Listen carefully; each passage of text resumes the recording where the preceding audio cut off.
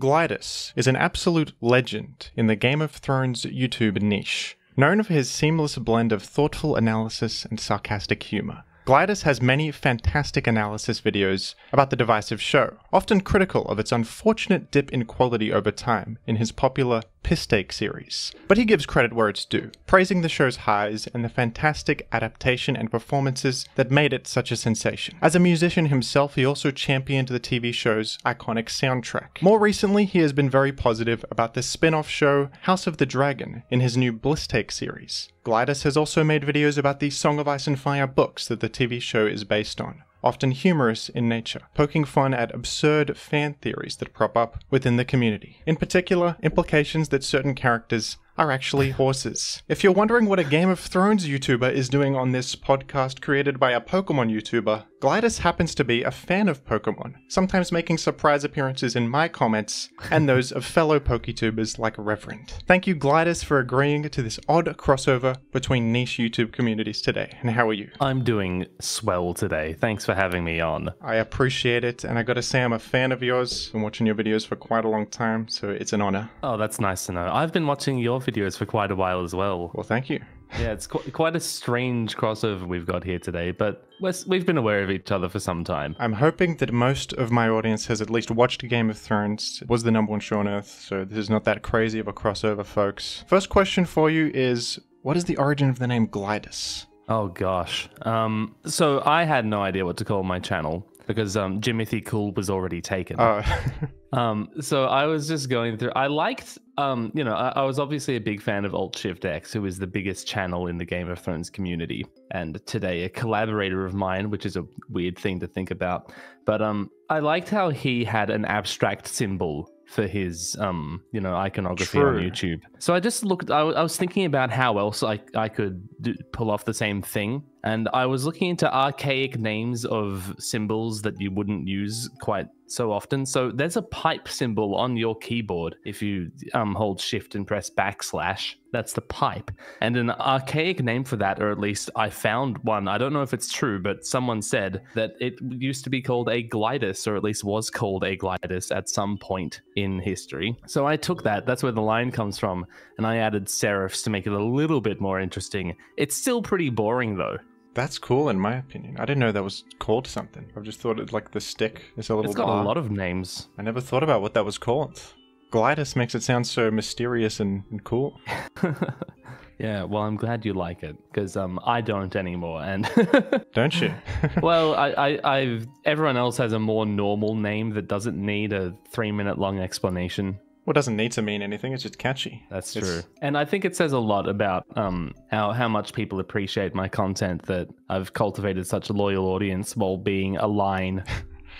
It's an interesting identity, but it works. So what got you into the world of Game of Thrones initially? Were you a show watcher that became a book reader, or vice versa? I was the former. I refused to watch the show. I'm one of those guys who, if you tell me to watch something, oh, you'll really like this, I out of spite refuse to engage in it. So I didn't watch Game of Thrones for like 5 seasons, and then finally I caved in after the end of season 5, and then I became totally enthralled in it, and I memorized the whole show before season 6 aired. And in that time I was active on the Reddit, and I was watching the, at the time, most popular YouTube creators there, which was still AltShiftX, but a guy called Preston Jacobs, who had his crazy theories that I really liked. And I decided to emulate that sort of thing. But he wasn't a very good video editor, and I had a bit of video editing experience. So I was like, why not make crazier videos? I'm a big fan of YouTube.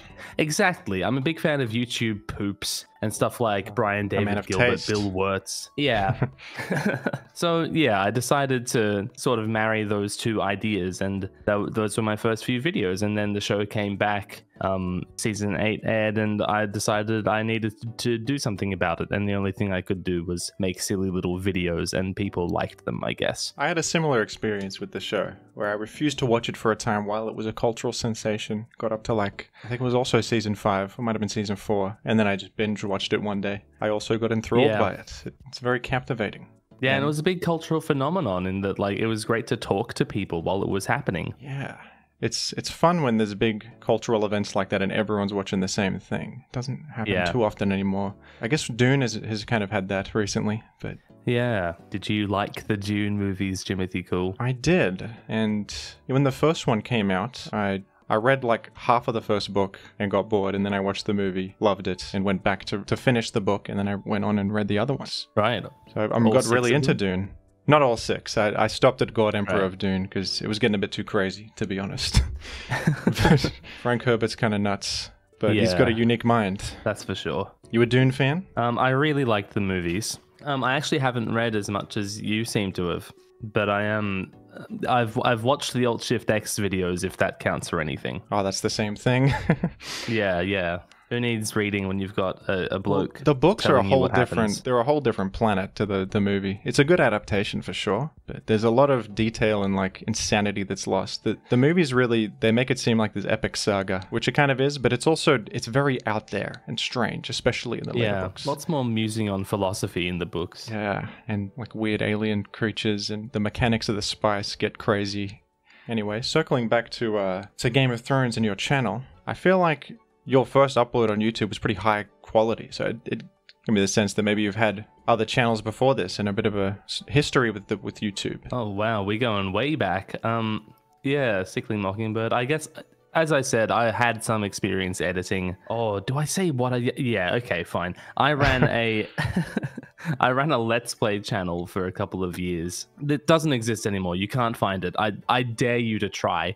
So I had quite a bit of like just basic Premiere knowledge under my belt, and I'd been watching YouTube videos, and you know, I watch with a critical eye. I try to like think about how the things I like got done. I'm a big fan of Dragon Ball Z abridged and Yu-Gi-Oh abridged, and I was really interested in the way that those editors took these old animes and made them into something new with the power of video editing. And then the Kaiser Neko, the director of DBZA, uploaded some breakdowns of how he did that, and that was super useful for understanding how to work magic in Premiere like that. Oh, cool.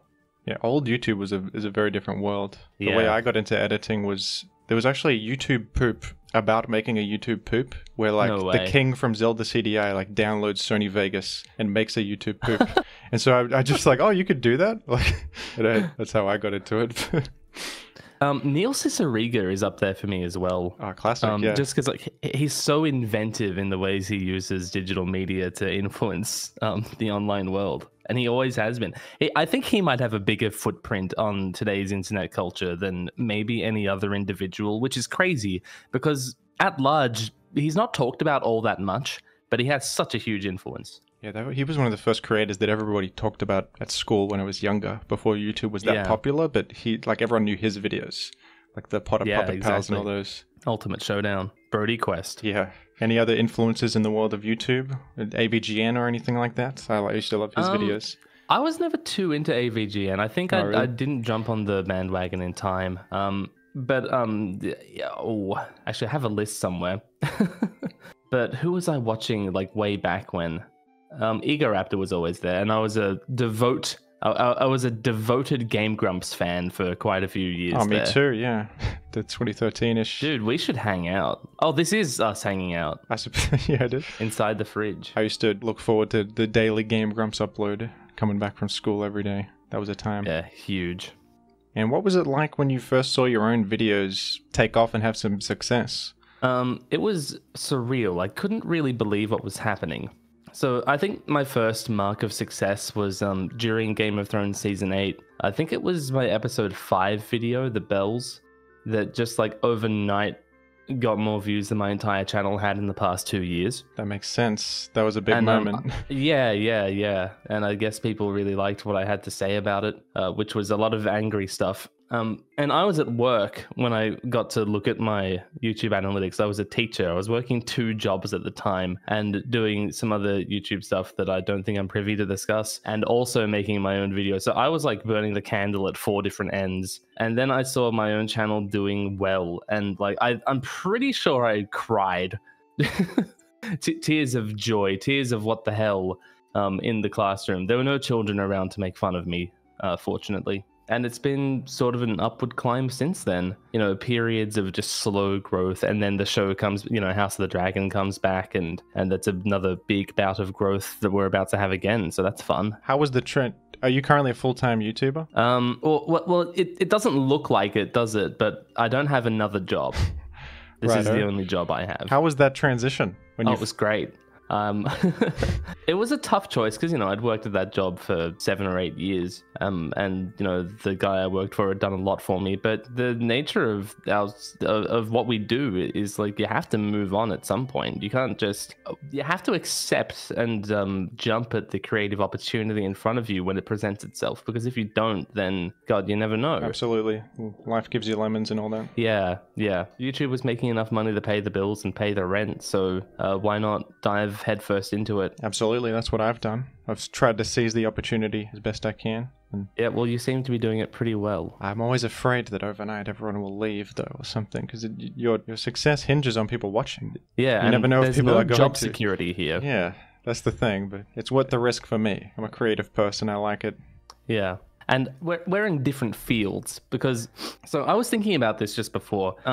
What I do is I talk about a pretty static series. Like there are 5 books, pending 6th if you want to be hopeful about it. And then every couple of years you get a new installment of episodes to talk about. Whereas, so like that's a pretty small field of things to discuss, and people go very deep on it, but it's still the same amount of content. Whereas talking about Pokemon, it's an interactive thing where people are always trying new stuff. They're always competing with each other. There's always new stories to tell. And I think that's really interesting in that, like, the PokeTube scene, I thought it was going to burn out years ago, but it's still going. And like it's bigger and better than ever now. I gotta say, it's like a very powerful niche to be into. It often it can suck being into a niche because what if the game dies, or like what if people lose interest in this particular topic? But for Pokemon, there's like infinite things to talk about, to be honest. And there was new stuff happening, and even in older metagames like Gen 3, people are innovating and there's new things occurring. Yeah, that's why I like your channel so much, is that you talk about what's happening in these older metagames. Whereas it's just so great to see that something so old and storied can still be innovated upon. Yeah, I think it's awesome. That's what I have the most passion for.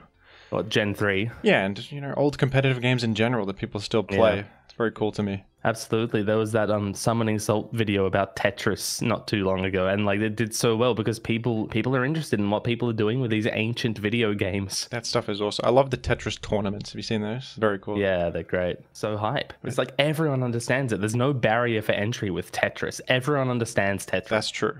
And yet there's such depth as well. And I feel like most people, at least in our age bracket, understand how Pokemon works. That's the thing as well, yeah. It does have a pretty wide appeal because everyone's played a bit of Pokemon. So they see, even if the competitive is a bit harder to understand. Like, you see a video on the feed about, you know, Armaldo has this niche. And like, oh, I liked Armaldo when I played back in the day. Let's check this out. What's going on here? I liked Aggron as a kid. What's Aggron up to? Yeah, he's got a niche in Gen 3 though. So, well, good for him. So there you go. I do have to say though, I think like as far as media franchises go that are mostly finished, A Song of Ice and Fire is a pretty powerful one. I feel like there is a lot to talk about, and people have really spread it thin. Like there's just like you and Alt Shift X doing the food description, which was surprisingly great content. It sounds like a meme, but then I was shocked to see our first stream on that topic get 1 million views. Like that blew my mind. I was one of them, mate. It was great. Only one. Oh, well. No, I did actually, to be honest, I returned to that video and I watched it again. It's so funny that like that was an April Fool's shit post, and it's gone on to be a massive series. And one of the things I'm most known for, you don't choose how you get popular. Truly. And the horse thing was a bloody April Fool's, wasn't it? Exactly. Yeah, I thought that was just going to be a one and done little joke inside a video about something else entirely, but it's turned out to become like the character of my entire career. I have poisoned several subreddits just in that one joke. That makes 2 of us with horse-related memes taking a life of their own. Yeah, I've seen the Horse Council getting around. People who don't watch my channel are getting confused by like, what is Macago is not a horse, Jimothy? What are you talking about? Little do they know that he learns to move high horsepower. At heart, are you a horse purist or a horse anarchist? Macago is a horse. I'm a horse anarchist. Yeah, good. I agree. I also am a horse anarchist because I'm saying that 8-year-old boys are horses. That's true, though. That's verifiable. It's the only... It's in the text. It says that he's a horse. I have to be honest with you and say that I have not read all of the books, but I've recently started listening to the audiobook, loving it. And every time they say the word a horse, I laugh a little bit. It's such a funny word. It's one of the funniest words ever, maybe. It sounds like they're saying they're a horse, but they're... It does. What do you think your favorite fan theory is in A Song of Ice and Fire? Gosh, my favorite fan theory. A lot of them are just probably the truth because people have dissected the thing so much. Like, it's called a theory, but it's probably the actual truth. Like some stuff with Bloodraven and all the... There are so many equally compelling but contradictory theories. So it's tough to discern which of these two equally plausible things is going to be the actual truth. Well, I think just on the face of it, in a technical sense, Jon Snow being the son of Rhaegar and Lyanna is still a fan theory. Yeah, it's not confirmed in the books. Yeah, exactly. So I guess I have to say that, even though like I have my problems with it, it's a bit tropey, isn't it? And it sort of goes against the concept of Jon Snow's story, although there's still room to dissect that in the following 2 books if he ever gets around to that. You know, the idea that your worth in the world is earned, not given to you upon your birth. So Jon Snow being a secret prince who is actually the heir to the realm is sort of at odds with that, but it also allows him to make a massive choice about what he actually wants to be in this world, which is like the main theme of Jon Snow's story. So it does make sense that George would present him with the opportunity to become king so that Jon has to grapple with that decision, as he has grappled with every other decision in his story so far. So it's a pretty good theory, and I like the implications of it. I think R plus L equals J is a good idea, it turns out. Well, it'll probably end up being a subversion of that trope, like everything else is in the series. It's exactly like the Aragorn from Lord of the Rings thing. But Ice and Fire exists in a really interesting space where it's at once a love letter to fantasy, let's just say Lord of the Rings directly, but it's also a deconstruction of all of its ideas. Yeah, kind of like maybe like a good, the bad, and the ugly situation where a deconstruction of the genre, but it's also one of the best examples of the genre at the same time. Yeah, and I feel like Ice and Fire is exactly that. It is a great example. It's one of the best installments of the fantasy canon, and also a big question mark at fantasy. I think it might have my favorite world building in anything I've ever read. It really captivated me, the show, and the books go into even more detail about every little thing, and it's so captivating and awesome. I complain about the world of Ice and Fire, which is this coffee table book he published, almost 10 years ago or something. Like it You think it ruins the mystique a little bit, maybe? Maybe a little bit, but there's lots of fun stuff in there as well. And, you know, who am I to judge the people who wanted that? Yeah, it's fun. World building's always fun. The world building in Pokemon has always thrown me for a loop because it's like a loose collection of many ideas that don't really have an integrated canon or through line. That's one of my favorite Pokemon games, are the ones that don't delve too deep into the storyline, and so you can kind of suspend your disbelief about the inherent absurdity of the very concepts. But I don't know, that's a contentious opinion. A lot of people really like the stories in the later games and stuff. Yeah, I think I'm with you on that one. Like Gen 1 and 2 and 3 have a cool, and a bit of Gen 4 as well, I guess, have a cool... Like, there is some wonder and magic to the Pokemon world, but it's not like a deep thing of world building where everything makes sense and it's like lore. Yeah.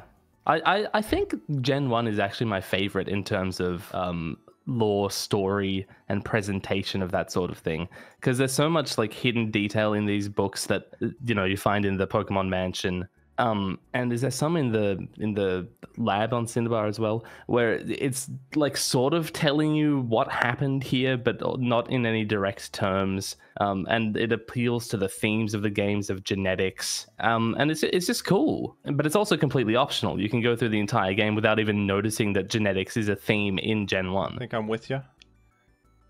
The whole Mewtwo being made in a lab thing, that's a cool idea. And the theory that Ditto is like a failed Mew clone is also interesting. Yeah, and it's all like this sort of implied, like it might not even be canon, but it is. You know, it just sparks the brain more than being told what's going on. Yeah, and all this stuff with the Marowak Cubone wearing a skull and of its mother, apparently. the whole Lavender Town stuff is kind of compelling as well. It's quite dark for a children's game in a way that you don't often see these days. True. It is interesting looking back at Gen 1. Before Gen 1 Pokemon is was a so mega interesting. franchise. And Yeah, when it was just like a couple of monster collecting games. It's just like a JRPG. It's not an institution unto itself yet. This is just what Pokemon was. And now it's this whole thing. Like, it's sort of incredible what they managed to get done in the first generation. yeah, it is a technical feat for sure. And a I think it's revolutionary also, concept with the interactivity of trading and everything. Yeah. Yeah. It's not easy to forget. A design feat. Because Yeah. I think it has maybe the tightest story of any of the Pokemon generations, which might be a controversial thing. But I think that the themes, the plot points of the game are so well connected to each other that every other generation since, well, most generations since, have just fallen back on the idea that there is going to be a champion of the Elite Four. When, like, that was an idea born from the plot thread of Blue the Rival in Gen 1. Yeah, they're mostly piggybacking off the ideas of the first one for sure. Yeah, like there's so many things that are just set in stone from those first games almost 30 years ago. It's incredible. Yeah, I'm a big fan of the Mother series too, and there was a lot of inspiration from that you can definitely that tell. should be talked about more. Like, yeah, I made a video with this YouTuber called Monkey Ness, who was a Mother YouTuber, about the parallels between the first Pokemon game and Mother. Like, Mewtwo is inspired by the final boss of Mother, who's this like weird, grotesque awesome. fetus guy who represents some effed up stuff. But it's really interesting. Yeah, I think the designers knew each other, and yeah, it's cool. Hell yeah. Check that out, folks. Monkey Ness on YouTube. Good channel. Who was your favorite Pokemon, Glidus? Oh gosh. Like, it feels wrong to not say Gligar or Gliscor.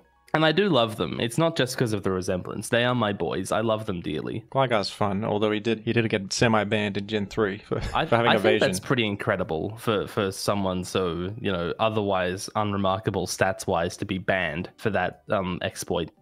Hey, you name-dropped me in the Cacturne video, didn't you? I did do that. That was fun. That was so weird for me to experience. I was just vibing out to a Jimothy Cool video, and suddenly I'm on screen.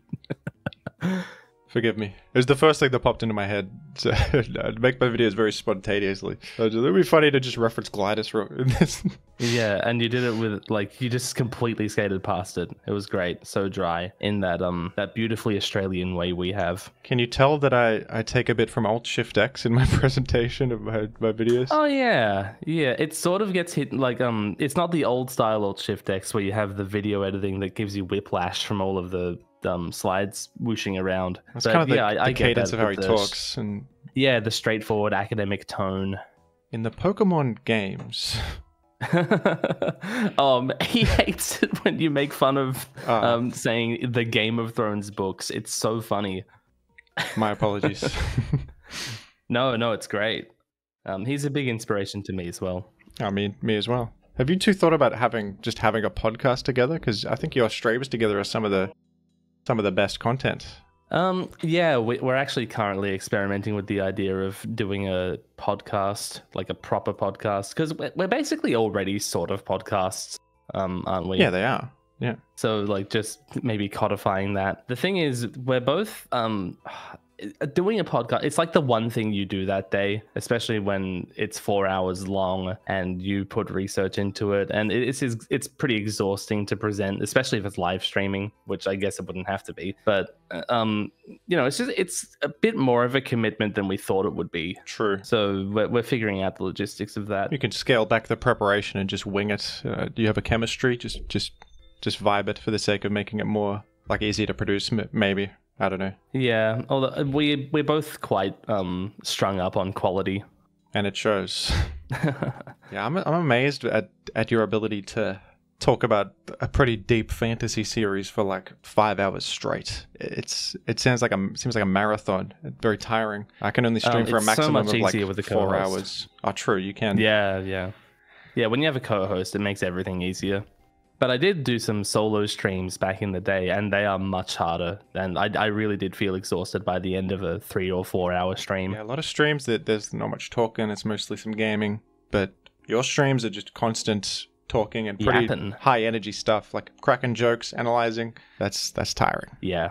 So it's really good to have found someone who, I have chemistry with. Someone actually compared us to Game Grumps once, and that was like the greatest compliment I've ever received. I can see that. couple of friends discussing, what is it, grease running down your chin. Yeah, that's right. Maybe we should play Kirby Air Ride or something. Or Pokemon. Pokemon alignment chart. The morality of average Gen 3. Where does Makago fit on that? I think he's chaotic good. He's definitely good. I'm just thinking of Flame Body and, helping other, like, Pokemon eggs hatch. I think that's more of a lawful thing to do. That's altruistic. In fact, he's lawful good, the more I think about it. Ninjask, definitely chaotic evil. We can get that out. We can establish that. Yeah. Who's lawful evil? Maybe Skarmory. That's a good call. Good. You know what's up with Skarmory? He's not breaking any rules or being illegitimate. But he's still a dick. You can't help it. When he chip heals like 200% over the course of the game, protects, come in, he's immune to everything. I mean, he's kind of a bastard. We can be honest. He's not breaking the rules. Cacturne is breaking the rules. Yeah, Cacturne he's at the very bottom right of chaotic evil for certain. Now I want to play Dungeons and Dragons role-playing as certain Pokemon. That could be fun. Are you a Dungeons of Dragons fan? Dungeons and Dragons? Not as much of a mega fan as you find, but I'm pretty into it. I don't have the time to, subscribe to all these podcasts or whatever, but I like the occasional game with mates. It seems like a lot of effort. You got one guy who has to, I don't know how it works exactly, but doesn't one guy have to write a whole storyline and like... You get into it what you put in. You get out of it what you put into it. You can do an entire day of preparation for a session, or you can completely wing it and maybe it's not as good. Or maybe you're extremely good at improvising what you need to and it's going to be fine either way. It's entirely dependent on your own skills and what you put into it. My brother used to be really into Dungeons and Dragons. And the guy who was the game master, I always thought, why don't you just write a book instead? Because he would do all this preparation, like all this lore, and... It's like a lot of effort. Well, I don't know. Why didn't you just write a dang fantasy novel at that point? Well, the difference is that Dungeons and Dragons is collaborative storytelling because the players are the characters. And that means that, as a storyteller, you don't have to decide what the characters do. You just present them with the situation and then the characters figure out what to do from there, which is really great. And The Expanse actually started like that. It was a tabletop game. Being played by Ty Frank and Daniel Abraham, and they turned it into a science fiction novel. Oh, that's cool, yeah. Yeah, so, George R. R. Martin obviously was a great fan of tabletop games back in the 70s and 80s. Yeah, sometimes that actually can evolve into a story. Yeah. Yeah. And the other way around, of course, because so much tabletop is based on existing fantasy and sci-fi novels. You played any of the Pokemon Song of Ice and Fire tabletop game? No, I haven't played it. Oh, the board games. I've played the Game of Thrones board game. And there's Game of Thrones Risk and Monopoly, but those are just Risk and Monopoly, so whatever. I've played Game of Thrones Risk, and the Game of Thrones board game is great. I really like it. It's got cool artwork, I really liked it too. I do play a lot of board games with my brothers. Where's the Pokemon tabletop game? Tabletop RPG. Is that a thing? Does that exist? I've never heard of such a thing. Surely it does. They got merchandise of everything, but... It looks like there isn't. Really? That seems like a no-brainer. I played the card game back in the day. You know how most people just collect the cards and trade them? I played the game. Well, you got above average intelligence compared to the average child then. That was complicated. I just liked the funny artwork, I really like card games. Serious business. Now. Yeah? Back in the day, not so much. Are you still playing Pokemon much these days, or was it just a childhood thing for you? Occasionally I'll crank open Emerald in the old emulator and run it at 1000% speed because I don't have the time for all of that. That's the classic. Yeah, it's great fun. I'm actually really into solo challenge run channels on YouTube. So I do a little bit of that as well in my own time. And I've done a couple of Nuzlockes, but also who has the time, man? I've always been more into the multiplayer side. Yeah, I was never into that. I didn't have my friends moved on from Pokemon long before I did. So I didn't really have anyone who wanted to play with me in life. And I wasn't really geared towards online play either. So I was basically left to my own devices. That's unfortunate. I mostly played on the battle simulators. That was the best way to do it back in the day. Yeah. But I'm probably a pretty weird Pokemon fan. I don't have much affinity for the single player experience, which is most of the appeal for 90% of the consumer base. I play for the mechanics, folks. We're into the real nitty gritty stuff here in the fridge. I'm a higher brow gamer. Most wouldn't get it. That's something I didn't understand about Pokemon until I started really engaging with the competitive side of things on YouTube. is how deep a game it is mechanically and competitively. I think I heard Wolf Glick say that it is the most complicated game you can play, and that I might be misattributing that or misquoting slightly, but that was the essence of it. And I've been thinking about that, and it might be true. Well, there's like StarCraft, Brood War, and stuff. I suppose there's complicated games. Pokemon is more complicated than you would expect. It's also very unique. Like, what other competitive turn-based RPG is out there? It's like a pretty novel thing. It's fun. And many turn-based strategy games are like one guy takes their turn and the next guy takes their turn. But in Pokemon, it's simultaneous because of the speed mechanic, so that you can do mind games. So it's a bit like... And like, how many of that sort of game have over 1,000 different pieces you can play with? True, yeah. And amongst all the Pokemon, are there any like repeats? Are there any two Pokemon that are exactly the same? There's a lot of like overlap in Pokemon that outclass other ones, especially as the franchise is going on, and older Pokemon get left in the dust a bit. But they do occasionally like give them new stuff. Yeah. Give them new abilities that make them better. Try to keep them balanced and relevant. Which Pokemon would you most like to see that happen to? Do you want to see brought into the modern day with a buff or something? Selfishly, I'm a big fan of Dodrio. For whatever reason, I've always been very fond of Dodrio. It's Dodrio. A good mix of like pretty normal, pretty basic, like it's just a bird, but it's got weird spherical heads and it's got 3 heads. It's got gumption. And it hits pretty hard. It's got a high attack stat. Yeah. What about Mega Dodrio in Pokemon Legends? Oh, he gets a 4th head. No, it gets 5 heads. It's like a Hydra. Now there's an idea. They did make Mega Pidgeot. Yeah, that was a choice. They should have done Dodrio. The fans would have gone insane. Like, who was itching to use Pidgeot again? Yeah, I don't know. He's iconic, isn't he? He's one of the most well-known birds. Everyone likes Pidgey, I guess. He is just a bird, though. Dodrio is a bit more interesting, in my opinion. I love how many Gen 1 Pokemon evolve by like gaining an extra one of themselves. Like a Doug Trio. Coughing. Yeah, but Magnemite. There's a lot of that. Yeah. Just becoming free of itself. Well, then the inverse happens with Exegute, who goes from 12 sentient eggs into one tree creature. A bit cosmically horrifying. They're not eggs, they're seeds. Oh, forgive me. Was he called Egg in the name then? What's up with that? He's got the move Egg Bomb as well in his moveset. Because it looks like an egg. I see. I've been deceived. I love these like random signature moves from Gen 1 that never get seen again. They're great. It's kind of like Twin Needle's pretty trash, and like Egg Bomb. It's just worse than like Return. Why would you use it? Yeah, it's like we just put this move in the game so that this one Pokemon has something. Now every Pokemon gets some ridiculous signature move. That's a whole thing. Yeah, I don't keep up with like modern innovations in I just don't really care too much about Pokemon number 1176. You don't like Goldengo? Looks like a cheese stringer. You don't like him? I do like Goldengo. He's a cool guy, I think. I've grown fond of him. He's a bit of a mascot for me. Don't you like Iron Jugulus? He was really smart. That's a smart guy. I don't know. I think it's just that Gen 3 is still more appealing to me, mostly because of nostalgia. But maybe it's just like the right level of complexity for me, the right number of different pieces, the right number of mechanics. I'm in full agreement, obviously. It's right before the franchise changed to the new mechanical system. So it's like the most complete version of the old game engine, I guess. Exactly. Like the physical special split makes sense. But I'm glad that Gen 3 exists without it. Yeah, for sure. Like it stands out mechanically because of that. Would Gen 1 or Gen 3 your favorite gen?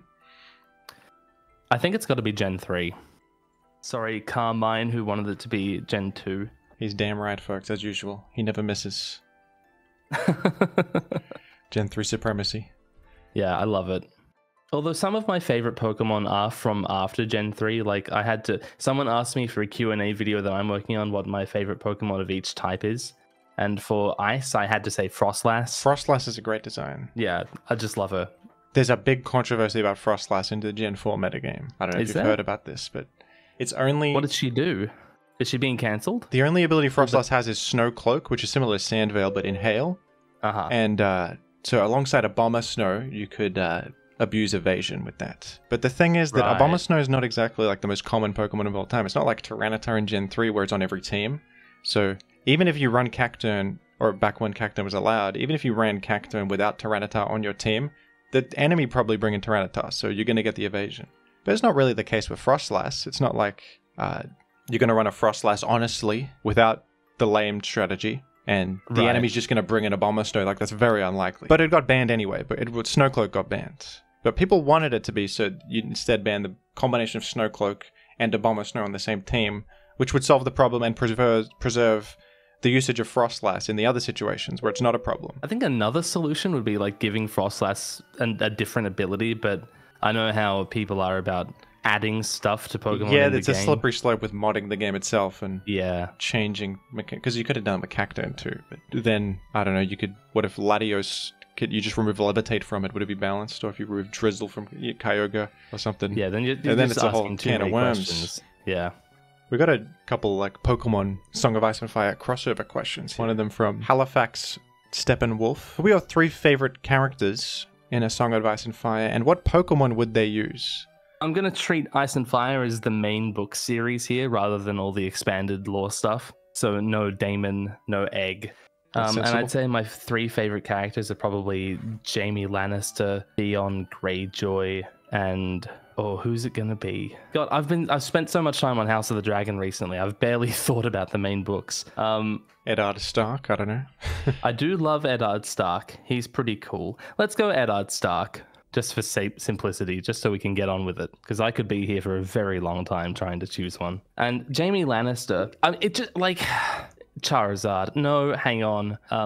No, one of the lions, probably, right? Arcanine, Theon Greyjoy is Tentacruel, by the way, obviously. True. I love Tentacruel, by the way. Yeah, very cool Pokemon. Unfortunate that it gets owned by Dugtrio so much. Yeah. It would otherwise be alright. In Gen 3. Yeah, but it's such a cool design. Yeah, it looks fantastic.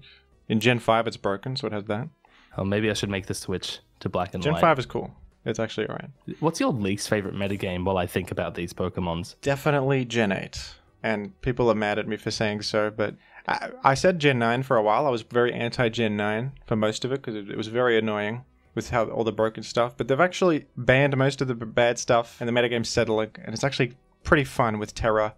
But Gen 8 is just a snooze in my opinion. Right. Because it has all this annoying defensive Pokemon and like heavy-duty boots spam, and it was before all the moveset cuts of Gen 9, so a bunch of stuff gets knock off. And there's also Gen 8 Teleport, which is a slow pivoting move, meaning you can completely safely pivot out. It's like Slowbro and Blissey. I'm not a fan of all that. And the new Pokemon are just not visually very interesting to me, except like Rillaboom. I like Rillaboom. Yeah, Monkey. Monkeys yeah, are fun. I agree with you there. I never liked hearing about what was happening in Gen 8.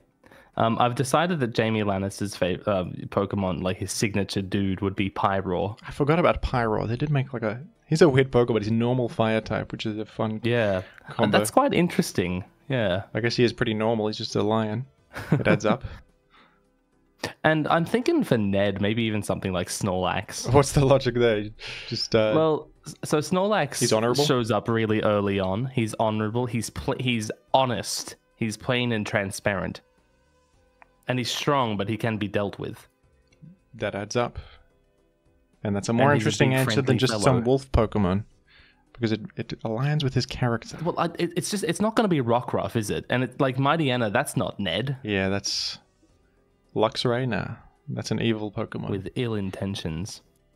Lord Mudkip asks, how would the existence of Pokemon alter the wars in A Song of Ice and Fire? Would knights ride on top of Pokemon? Is Tyrek Lannister a Macago?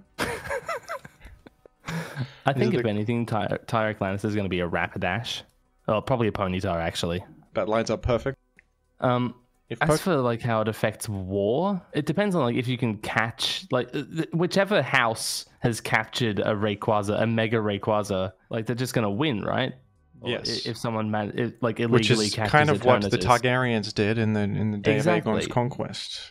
They caught a Mega Rayquaza. The analogy isn't even really an analogy because there's already dragons in Ice and Fire. Perhaps it would even the odds and give the other houses a bit more. Well, yeah, I was thinking that the Starks have the best advantage being up in all that snow and ice. Because ice speeds dragon. Gives them a type advantage against the dragons. Exactly. Correct. Although the Targaryen dragons are probably going to be fire type as well, aren't they?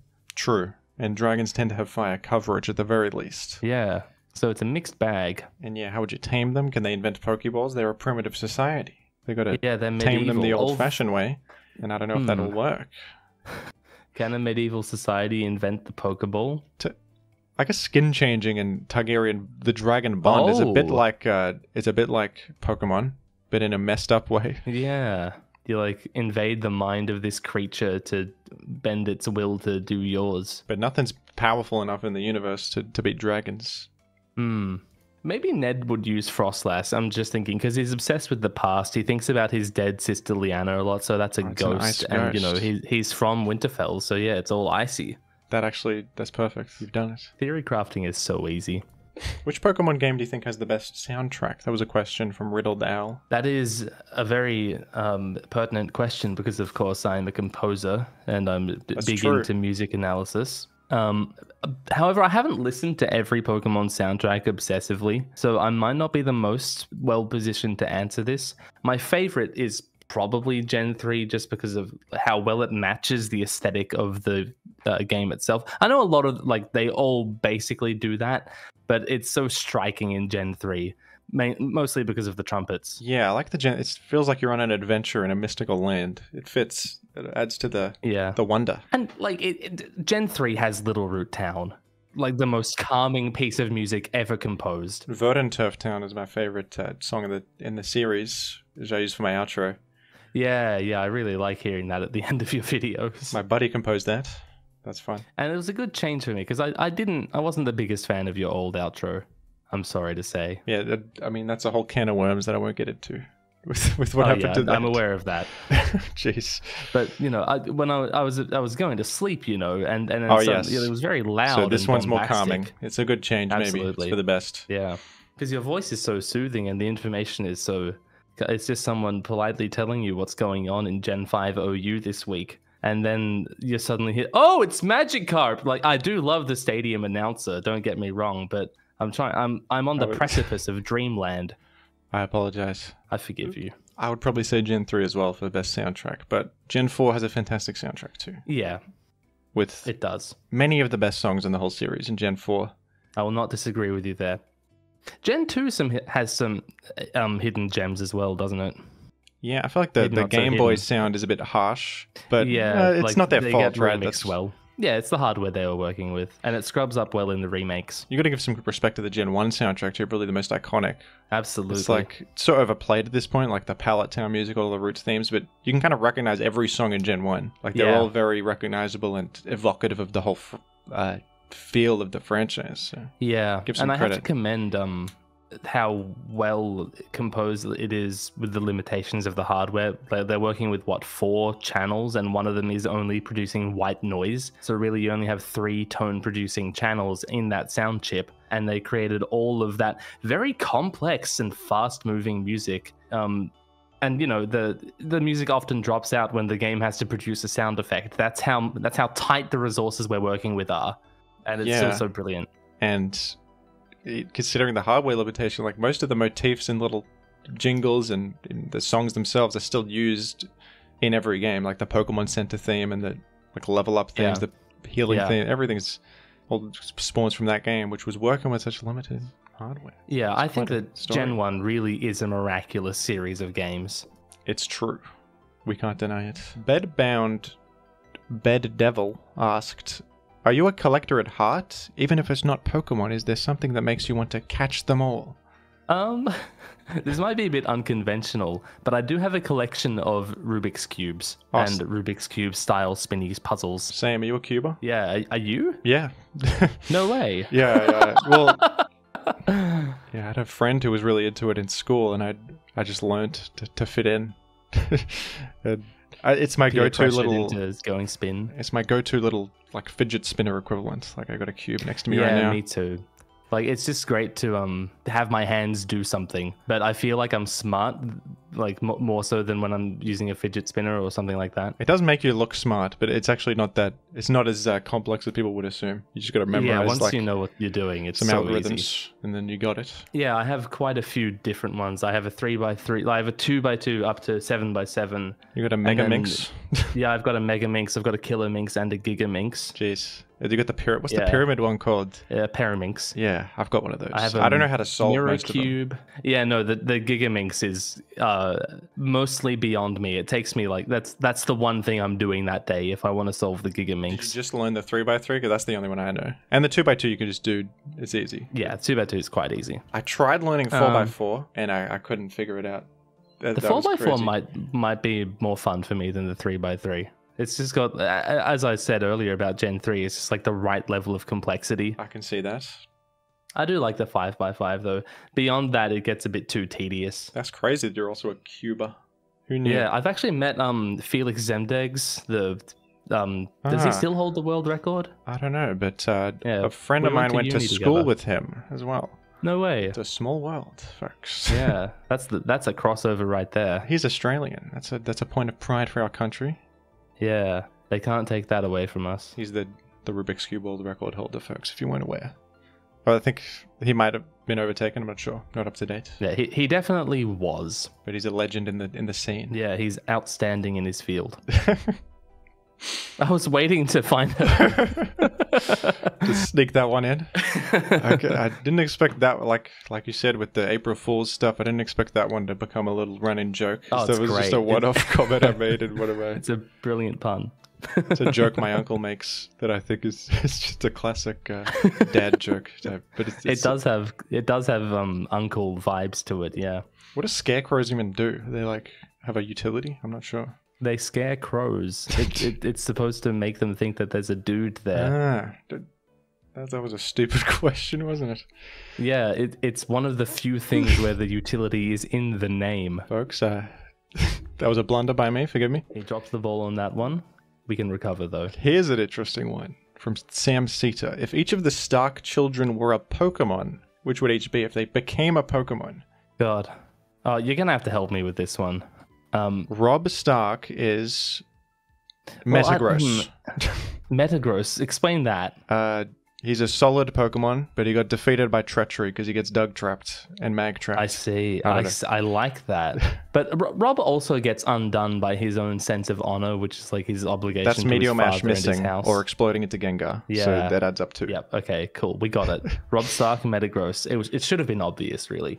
Next in order of like Starks would probably be Sansa. That's Blissey? I don't know. Yeah. Blissy's good because it's like this lovely, fanciful Pokemon that's sort of forced to be savage. True, yeah, because you got to run Special Attack on Blissey at Gen 3, you got to run Ice Beam to keep up with Dug Trio, and that's the analog for the politics of the Red Yeah, Cape. I was gonna ask, who is Dug Trio in this scenario? That's the collective of like Littlefinger, That's just- Cersei, and... Yeah, the concept of King's Landing. This makes sense, folks, don't worry. And you do get arena trapped in King's Landing. That happens. That's how Yeah, Ned she died. can't leave, or she's struggling to leave. Next would be Arya. Arya, ooh, that's where you actually are getting into Poochyena, Mightyena territory. Or could it be just Gengar? safely. Because Gengar has a lot of trickery with its sets, much like the trickery of the many faces. Well, because speaking of face changing, she could even be Ditto or something good. Or even. Zoroark. Maybe Zoroark, yeah. that would add up. Actually, maybe Zorua, because she has the potential to grow into something doing that, but she's still sort of just a cute little Yeah, fox she hasn't thing evolved at the yet. moment. She's not evolved yet. Yeah. That's perfect. Zorua. Then would be Bran. Bran is definitely psychic of some sort, right? That's interesting. Is Bran like Celebi? The connection with the old gods? That's Yeah, grass and psychic. what do you, Children of the Forest. Yeah. There you go. Calm Mind is a concept. Yeah. Although Bran is like very physically frail, do you think Celebi really encapsulates that as much as it could? Well, Celebi's got base 100 stats for everything, so not... Yeah. I guess maybe Alakazam. Because Alakazam has like 1 defense, Ooh, yeah. but a lot of intellect and psychic powers, so that would make sense. And Rickon is a savage little guy. I don't know much about Rickon. He's not like a premier. Yeah, he's barely a character. He's a kid. So that's Zigzagoon. Yeah, he has the potential to do anything. He could maybe evolve into Linoon and do belly drum extreme speed win Yeah, condition. yeah, that's the threat. A lot of people expect him to at the cost of his own health, be a savage warrior. So entirely belly drum. Yeah, Lanoon. that's belly drum, exactly. Yeah. Who knew that this would actually have real parallels to the... Yeah, this is actually resulting in some genuine analysis. Amazing. He's also, sought after as, he will be my claimant to the north, is what Wyman Manderley thinks, is what Davos Seaworth and So Wyman Manderley is think. God of War, because God of War uses Memento to set up for the Lanoon wing condition. Of course. So that would... He's also completely engrossed in the memory of his dead children. So that's another hint at Memento. Yes, because your teammates explode on that team too. Yeah. So that completely tracks. It all lines up. George actually knew about all of this when he wrote... Well, when did Pokemon come out? After the first book, Probs? It was actually 1996, which was the same year as the Game of Thrones. They were working together. Much like how he worked on the lore of Elden Ring. Many people don't know. That's right. He actually George has always been involved in world crafting for these Japanese video game franchises. And then there's Jon Snow. That's a tough one. Could he be Salamence? No, that's... Well, who's like a secret dragon? Because that's just a direct dragon. Well, a secret dragon, wouldn't that be, people excluded from the Dragon Club, like Gyarados and Charizard? I suppose. You think that there's controversy in the Horse Council? My goodness, the Dragon Council has been having debates like this for decades. That's a political world I do not want to delve into.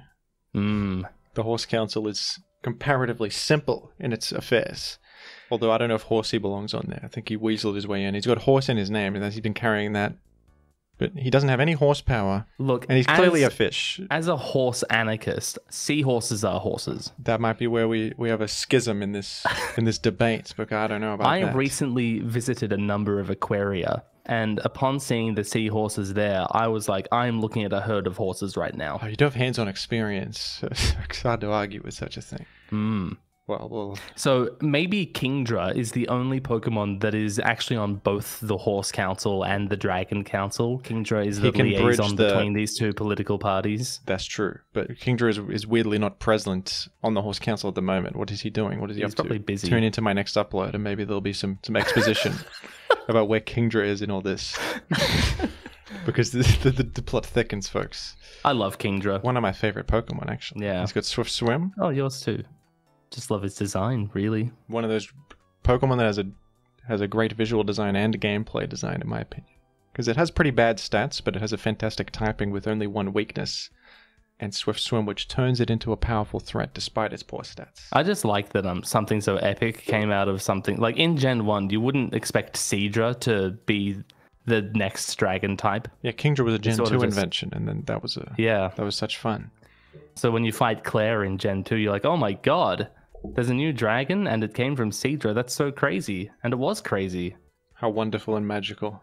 That's how I felt in 1998 as a 2-year-old who couldn't read. Yeah. So, you often talk about the Avatar: The Last Airbender series on Twitter and in your streams, etc. Is that another series you'd like to make videos about in the future if you want to branch away from Game of Thrones and Song of Ice and Fire stuff? Absolutely. Yeah, I'd love to. Actually, I'm currently working on a video about the recent Netflix adaptation of The Last Airbender, what I think of that. I heard it wasn't that good, but I haven't seen it. I was not blown away by it. But I'm hoping to make that like a very good video, so it's going to take me a while. Well, that's something to look forward to, folks. Yeah, I haven't watched... I do think about Avatar quite a lot. It's a great show. I haven't watched it in a long time, but I watched it like when it was airing on TV back in the day as a child. And definitely there was a stark difference between that show and everything else. I was very enamored with like all the world building and everything. Even as a kid, you could definitely tell that there was something special to that program. I read the episode where he goes into the Avatar state for the first time and he like can't control it. And he's like destroying everything. I was mystified by that one. I remember that. I remember distinctly rushing home from school. No, not home. I went to my friend Harry's house where we were all gathering to watch the 2-hour-long finale to Avatar: Sozin's Comet. And it was like the event of the year. Great. And then Korra happened. I haven't seen that. People like that, don't they? Maybe it's a bit divisive. I don't know. Yeah, it's a little divisive. I think it's quite common for people to think it's not as good as The Last Airbender, but it's still like fine. Does a few weird things with the world building, and also it was quite it was bandied about by the network, so the showrunners were never sure exactly how long they'd be on the air for, so it was difficult to craft a long-lasting story. So that leads to some pacing issues across the show. Yeah. It's kind of amazing that Avatar The Last Airbender got away with a lot of the subject matter it delved into for a kids network. It was on Nickelodeon. Yeah. It's like politics and war and dark stuff. It did feel strange watching SpongeBob SquarePants and then this show about children living in a like fascist world where they have to fight for their own freedom and like overcome the philosophy of existentialism. And, you know, oh, our mum died and we're going to confront the guy that killed her. And, oh, I can't do it because he himself is dead inside and there's no humanity there to reclaim. Like, my God. And then, like, you know, there's a Rugrats rerun next. Yeah. And I remember watching the episode about, I think they're sneaking into the Fire Nation and Aang goes to school and they're like altering history about what happened. Yeah, there's a video about cultural historical revisionism. In Avatar. What a show for 10-year-olds. I got to rewatch that one of these days. It totally stands up as an adult. Imagine so. I would love to see some Avatar content on the Glidus channel. There's a lot to talk about. There's heaps of stuff you could talk about. Character deep dives or themes, overarching themes in the show. Yeah, I'm so something that I struggle with is I don't want to create the video that someone else has already created, and Hello Future Me is already such a great video essayist when it comes to Avatar: The Last Airbender. But you know, that's a made up thing in my head. No one cares if I make a video on the same topics that someone else has already done. I mean, I'm sure you cover a lot of the same subject matter that other Game of Thrones YouTubers do, but you have your own style, your own way of expressing humor and everything. That's where the difference is. And yeah, I'm very eager to break out of the Game of Thrones niche because, sure, House of the Dragon's doing well for now, but how long is this actually going to last? I have to think about the future. Should I pivot to Pokemon? You could give it a go. The Pokemon lore stuff we were talking about, that could be an interesting topic or whatever interests you. I think that, I mean, as a fan of yours, I think that there's a natural transition from... Avatar is an obvious one because there's a lot of similar stuff with the Song of Ice and Fire, with the warring houses and politics. Many people have watched both, I imagine. I think at the core of both of the stories is the concept of choice for individuals. Yeah. So at least the original Avatar, I contend that the Netflix adaptation has just like completely abandoned that theme and most other themes. So that's unfortunate. It is unfortunate and is probably the thesis of whatever video I will make about it. But yeah, I am keen to break out of the Game of Thrones niche, not just because, you know, I'm not bored of Game of Thrones and I don't think it's going anywhere, but I also have other passions, as has been plainly discussed in this very installment of The Fridge. And I think it'd be cool to share those with my audience, and maybe they care, maybe they don't, that's fine. You've done pivoting quite a bit across our YouTube history, haven't you? Believe it or not, I used to be a Maple Story YouTuber for a time.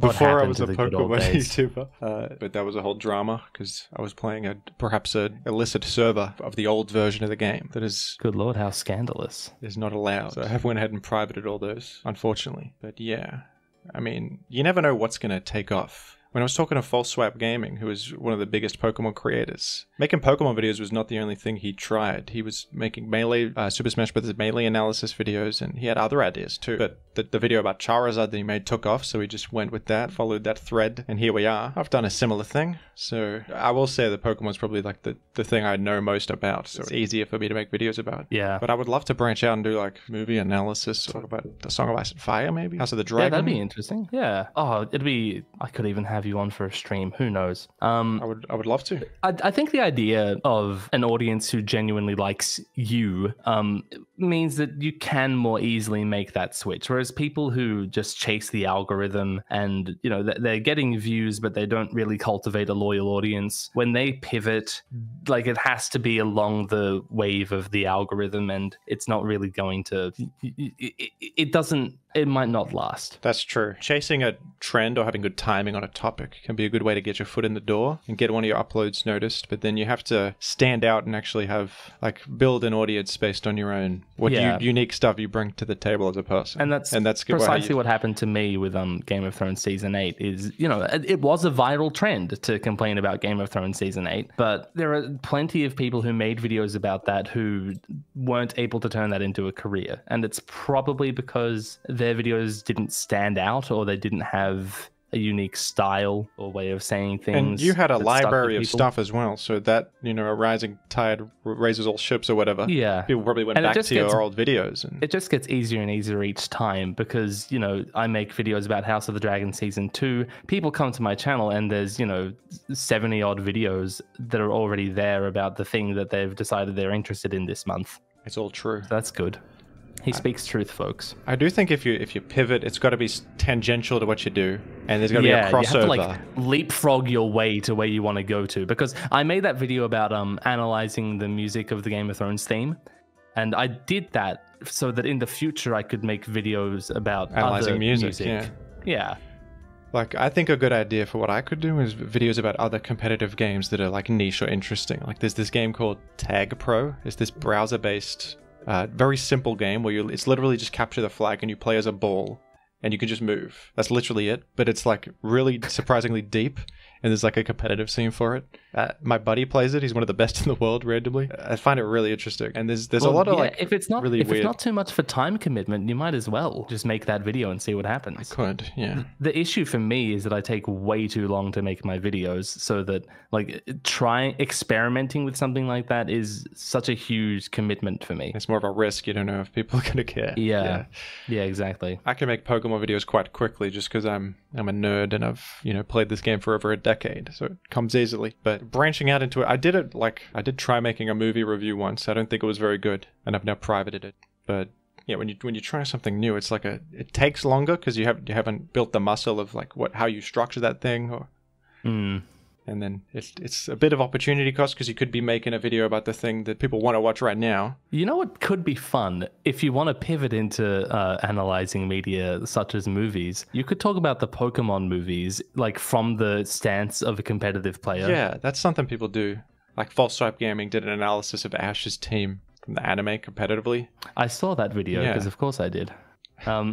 But yeah, just like completely ignore the plot or aesthetics of the film entirely and only talk about the strategy employed by the Pokemon battles. That could be fun. I haven't watched the anime much, but I remember the Pokemon movie being good when I was a kid. The first one, the first one's great. Like, there's that existential scene where Mewtwo talks about the meaning of life and all that. That's famous. It's foundational to Western philosophy, even though it's Japanese. Yeah. That sounds like great content. Like a Pokemon expert who doesn't know shit about the anime coming in and analyze like that's gold it sitting could be right fun. there. I feel like the comments will be furious at me. A lot of people love the anime, but it could be fun anyway. That doesn't matter. Circling back to the music point, you're a musician, and I actually listened to your EP a little bit ago. It was very good. Songs Before the Fall. Oh, thank you. Check that out, folks. Available now on all platforms. That's crazy. What drew you to music initially? And So music came before any of these other things. I don't recall a time before music. Both of my parents are musicians. My mother is a music teacher. I was a music teacher. I went to a music school for university and for high school. It's just been the always thing. It's the thing that makes sense to me. It's the way I think. And so it was just natural to write and produce, record, release music. And you've inserted that into your videos a little bit with occasional music analysis and, of course, the running gag and the bliss takes of the 80s hit single as an intro, replacing the boring Game of Thrones intro that they copy-pasted from the previous show. Yeah, they couldn't be bothered writing They didn't do a new new ones, intro, they just copied it. That's kind of lame. Yeah. Actually, just earlier today, as we're recording this, I released Heat of the Moment. These are up on my second channel, Glidus. How fun is that? Are you an 80s music enjoyer? Actually, not so much as this catalog would have you believe. I'm more into the 70s and late 60s. Like a Stevie Wonder? Oh, I love Stevie Wonder. Marvin Songs Gaye. in the Key of Life is so good. Absolutely. More like hard rock and that early metal scene like Led Zeppelin and Black Sabbath, Jethro Tull, classics. Wouldn't necessarily get that from the sound of your EP, which I thought was Maybe a bit of like, it reminded me of David Bowie a little bit with the songwriting style. Ooh, that's good to hear. Yeah, that's definitely there. That's its own thing. I'm thinking more about my band Materia. Our stuff is certainly more geared towards that early metal sound. Well, that's cool. He's in a band too, folks. Check out his band Materia as well. And what are some of your favorite Australian musicians? You like Men at Work? Yeah, hell yeah. Yeah, they're great. Down Under is a bit old hat. It's a bit overplayed. It's still a great song though. I like it. And it's fun. Complete shame what happened to those guys. Do you know about that? What happened? I don't know. They got sued for copyright infringement over the flute solo in that song. You know how it goes? Oh yeah, I did hear about that. The Kookaburra song. Yeah, which had the rights to that old nursery rhyme had been acquired by some conglomerate controlled by a group of lawyers. Yeah, and they were sued for copyright infringement, and it did devastating things to those guys' lives. So that's very sad.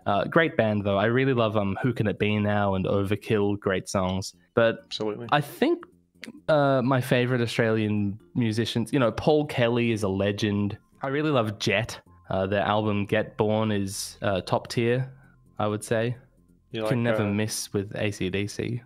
That's probably the most famous one. In Excess were like the biggest band in the world for a little moment as well. We have some cultural impact, folks. We're not just a little... we send our best sometimes. The Wiggles.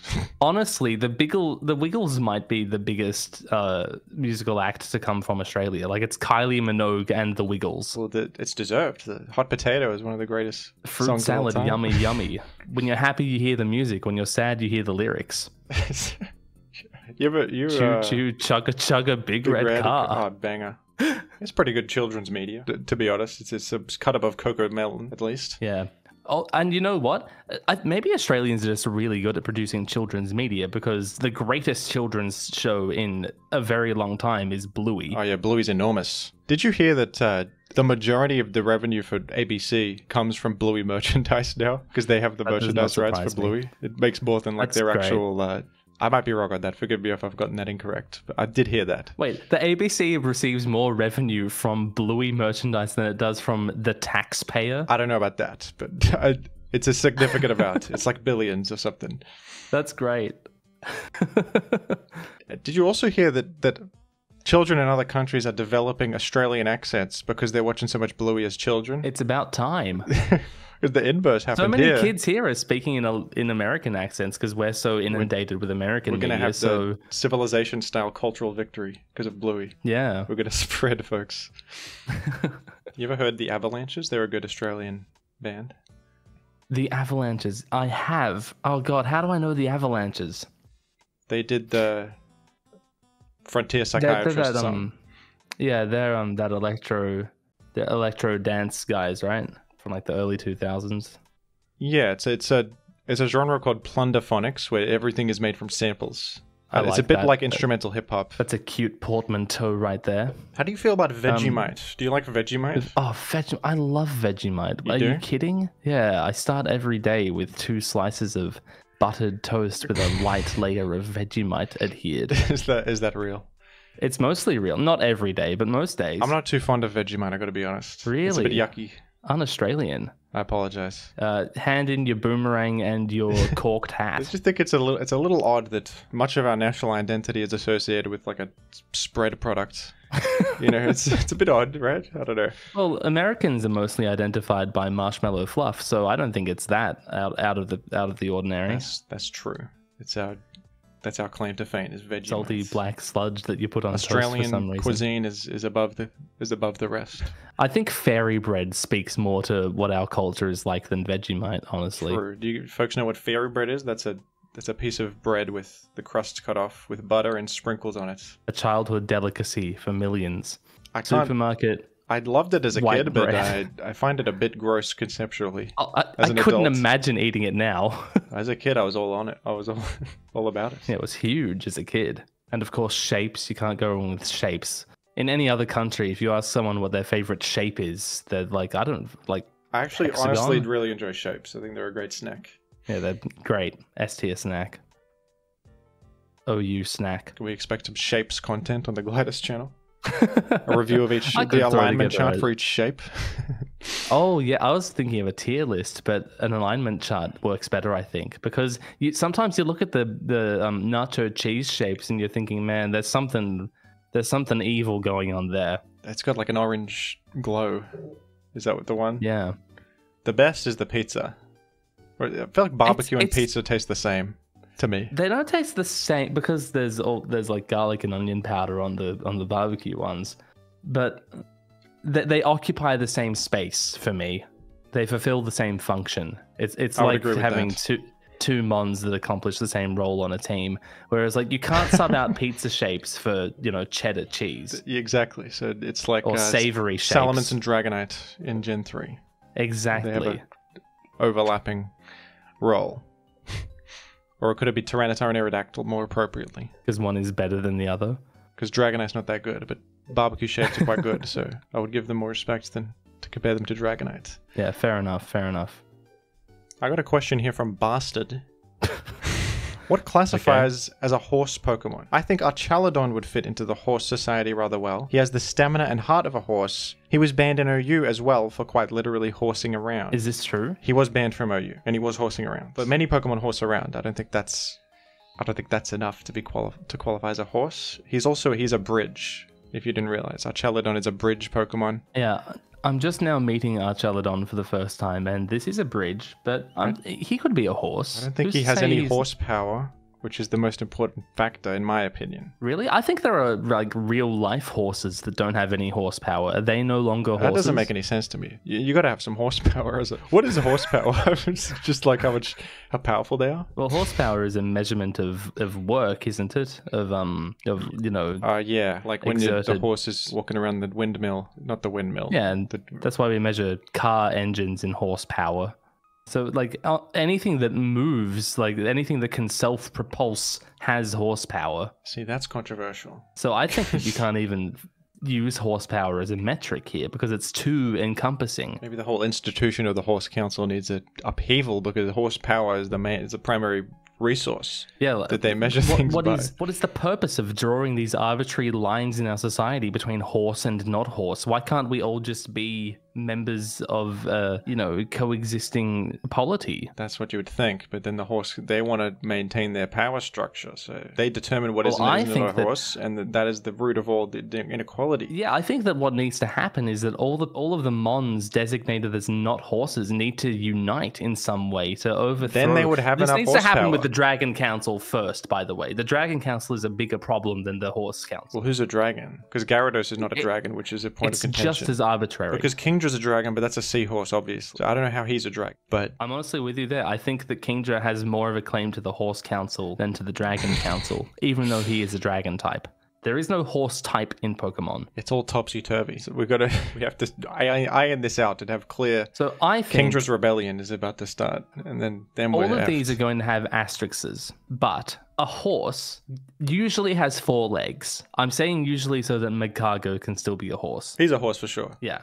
We can't argue with that. So every qualification we make has to allow for Magcargo. All right, that's how we rewrite the history book. And, Magcargo is very slow, so it has very low horsepower. But it learns the move high horsepower in the game, so that's a point in its favor. So slow. I don't know. If it has high horsepower. That's kind of the whole joke of my thing is that why does Magcargo get high horsepower? Like, what are they thinking with that? It doesn't make any damn sense. But he does get it, so he has high horsepower. Being hilarious. That's so funny.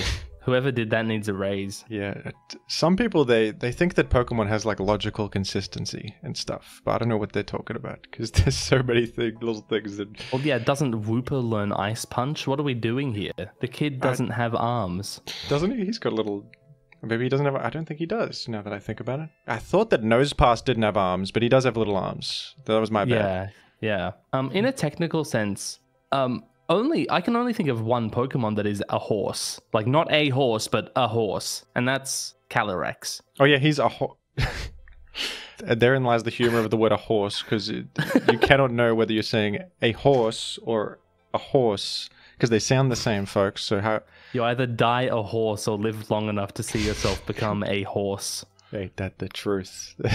Yeah, he's the only Pokemon who's a horse. So is he a member of the horse? No, he's not a horse. Should be a member of the Horse Council. Yeah, there's is Glastrier on the council? We don't know yet. There's more to be revealed, but he could be the Horse Elder. I'm partial to Glastrier and Gloom, Glameow. Glastrier's fun actually. He's pretty good now because he can Trick Room and defeat the big legendaries Miraidon and stuff. He's a nice type. He's a cool guy. I do like Glastrier. Oh, not Glastrier. The Shadow Rider one. What's it called? Calyrex Ice Rider, where he's riding on the Glastrier. That's good. I think original Glastrier sucks, unfortunately. Aw. Sorry to tell you. He looks cool. He does look awesome. They did him dirty by giving him like 30 speed, even though he's a horse, and he's probably pretty fast. Like, that doesn't really make sense. Well, he's also a Glacier, so those are pretty slow. True. And he might be too heavy. Now, this is deep. This is the deep discussion people came here for. This is good stuff. This is what we want. Can you answer a question for me? I was thinking about the logical consistency of the type chart, and I was wondering, you know how electric moves are strong against water types because water conducts electricity? Yeah. Why are steel types not weak to electricity? I don't know. That's a good question. I think my honest answer is that the type chart does not have logical consistency. It's more... Yeah. I would say balanced. Like, they're more concerned about balance, but even then, not really, because, like, some types get screwed. Like, bug type just stinks. Everything resisted. Yeah, has so many weaknesses. Yeah, and ice is tragic. I think that's such a shame. The type chart was more balanced pre-physical special split, though, because at least, like, some types had a claim to fame in the sense that, like, they couldn't be attacked on the special side, which made them better in that role. Like, Regice has barely... The only type that is special that hits it super effectively is fire, so therefore Regice can actually function as a special wall pretty well in Gen 3. Yeah, that is interesting.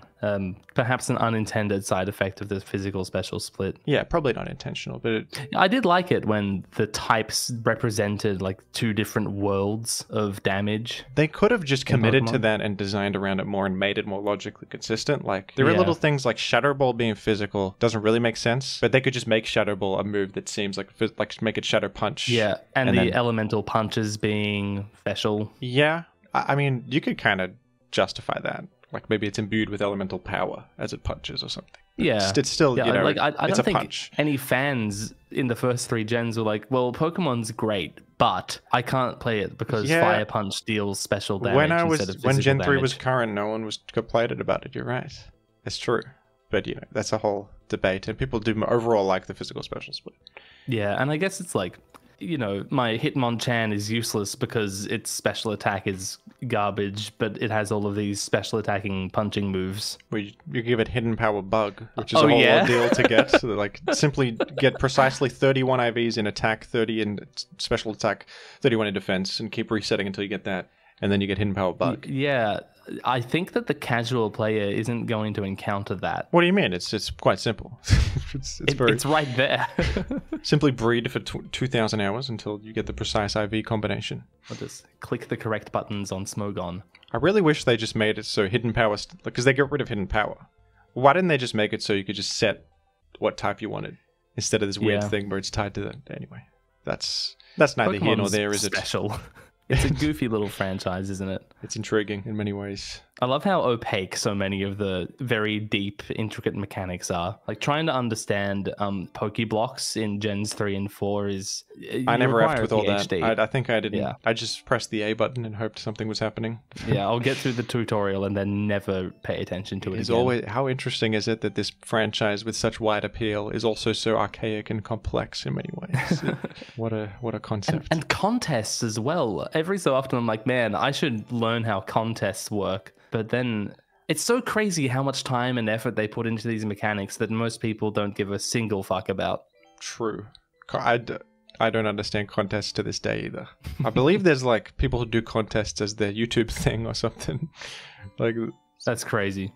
And have you seen like my buddy Elric C optimizing the Battle Factory and getting like insane win streaks in that? That's a whole can of worms. That is a grind.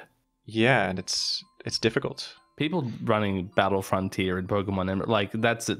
They're on a different level. They are next level people.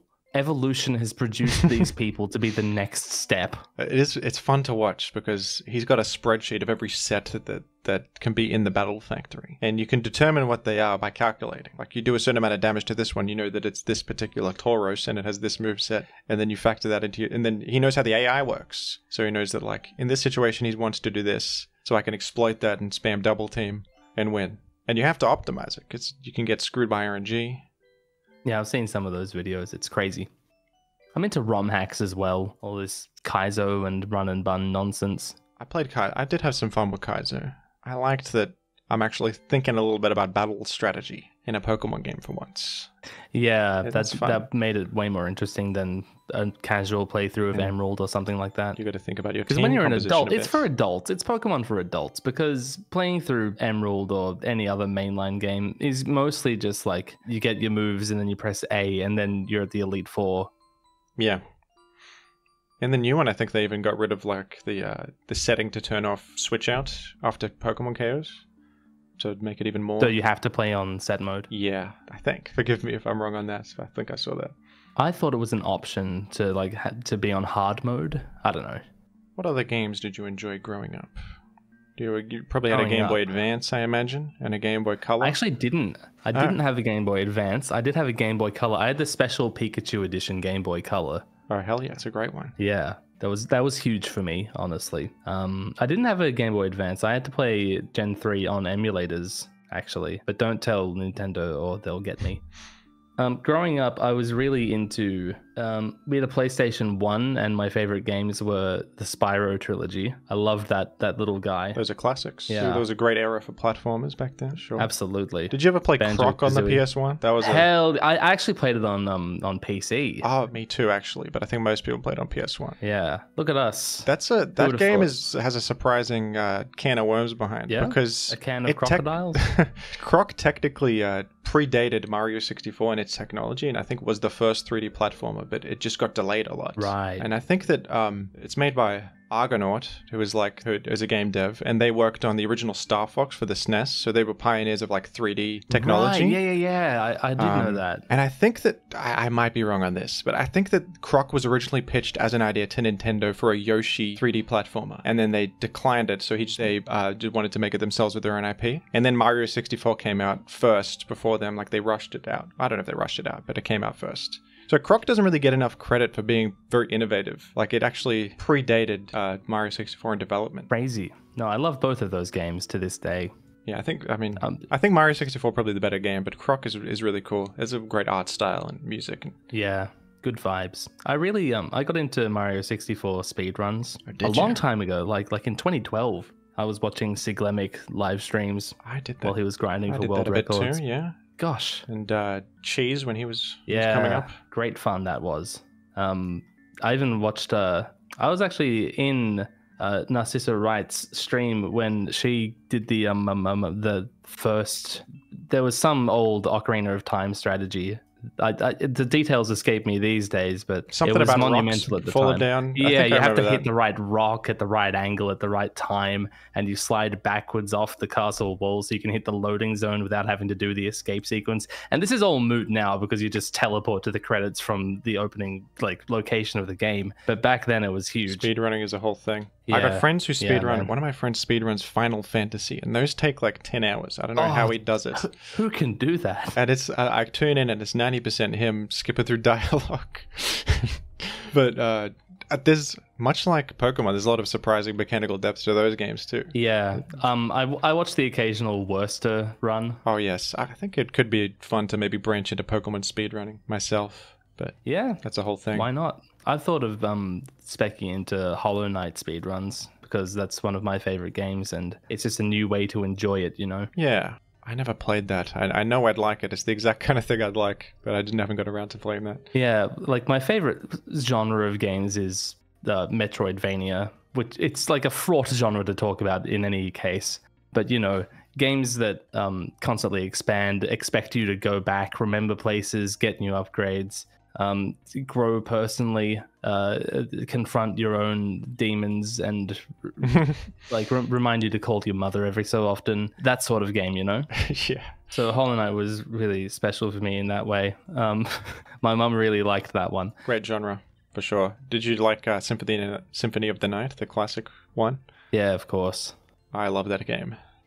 Do you think you'd be interested in making any gaming-related videos on Glidus, or would that be ill-fit? Maybe music analysis of game soundtracks? Perhaps? Yeah, that's one avenue I could explore. And one of my first videos actually was a Crusader Kings 2 playthrough with the Game of Thrones mod, which is like a monumental mod for a game. Like there are a few mods that are quite so well thought out with such detail. And I like to try that. I've always wanted a good Song of Ice and Fire game, but there aren't really any. Yeah, unfortunately, the gaming rights for this franchise have been woefully mismanaged. That sucks. So like they're mostly just printing out garbage mobile shovelware and slots games and that sort of crap. But yeah, everyone would love to see a well thought through open world, maybe RPG sort of game for Ice and Fire. Like that would automatically slap, right? Yeah, get whoever made Morrowind, get them back. They could do that. They'll do it. Does anyone remember the guys who made Morrowind? What happened to them? Well, it was Bethesda, obviously, but I mean like the original team or whatever. Just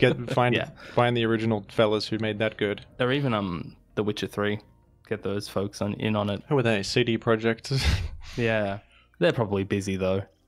I did have this like pipe dream of an idea for a video where I play through literally every Game of Thrones licensed game and discuss each of them and then die. That would be a good video, but that sounds time consuming. I remember one take too long. Where you like play as Jon Snow in the Night's Watch. You do quests and it looks pretty bad. I haven't seen. I don't remember. Yeah, that's the RPG from like 2011 or something. I'm yet to play that one. But yeah, I do want to do some gamey stuff because I like games and I want my YouTube channel to be not just a place about Game of Thrones, but a place about everything that I like. It's mine, damn it. People come to listen to me talk about whatever I'm thinking about. Well, a lot of games have interesting world building and themes and stuff. Yeah, another avenue that I could exploit is to talk about George's involvement in Elden Ring. The author of Game of Thrones did lore building for Elden Ring, so like, why not discuss that? Yeah. I feel like I might have some useful insight. I've heard that it's dubious how much he actually contributed, but that is interesting that he apparently helped with that. Well, yeah, I feel like I could be the judge of that. Probably, yeah. If not, it would still be a fun thing to do. I would love to do similar videos about like games with actual good stories. Like, you ever played Deus Ex? That's one of my favorite games. I actually haven't played it, but I've watched the H Bomber guy video. Oh yes, he did a video about the Human Revolution. Yeah, and comparing it to the original. And I watched it having not played any of the games because that's what you do on YouTube. He does a good job explaining what's so good about it. But there's a lot to talk about in that, and a lot of it is very like prophetic. Like, it's a great work of sci-fi.